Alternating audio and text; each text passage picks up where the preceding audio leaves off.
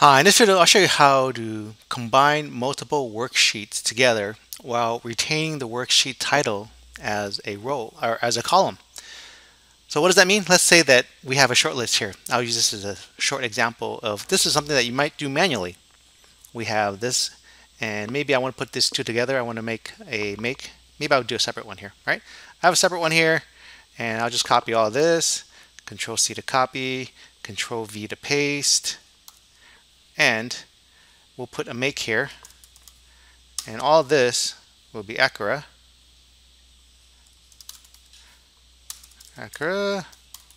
Control Enter, that puts it all there. We'll go to the BMW one, Control A to select all, Control C to copy, go back to sheet 1, and Control V to paste. Let's take out that, right click, delete, and all those, I'll just put BMW here, and then use the fill handle, double click, and that brings it all down. Okay, so that wasn't that bad. That was about a minute's worth of work. But close this. What if we had a bunch of these and we had to do that? And maybe this is something that is on a recurring basis. We have more than one worksheet and we had to do this. That would take a lot of time and it's really redundant. But there's Power Query to do this. So I'll close this or minimize this. I'm gonna bring up a new worksheet and go to data, and this is how we can combine all those together and have that column retained. Get data from file, from workbook. I'll just browse for the workbook. And here the navigator window comes up and you can see it's got all the sheets here, right? And we don't want to bring in all the sheets one by one. We just want to select the folder. And then we can go to transform data just to check it out.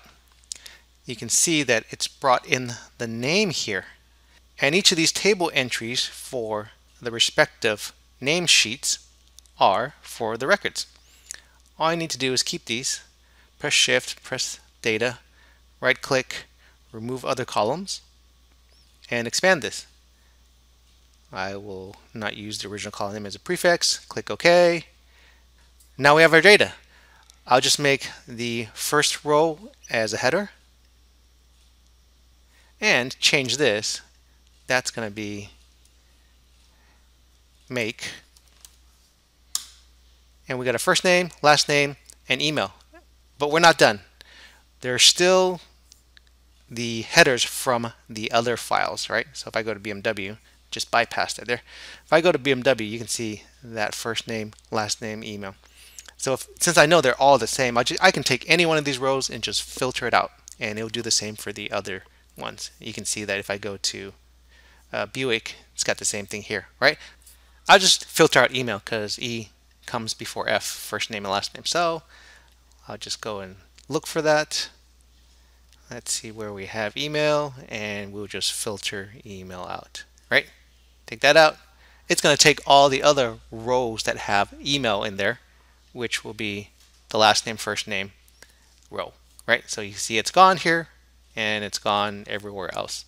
Now all I need to do is just put it onto a new sheet, close and load, and it will load it on by default into a new worksheet. And there you've got all your tables combined from each worksheet with the worksheet name as a column identifier. So we kept that. So this is how we do that. We've got our bunch of worksheets here with different names here. We want to combine the tables in each one of them together and keep that name of that worksheet in a separate column, and that's how we can do it with Power Query. So I hope that helps. Thanks for watching.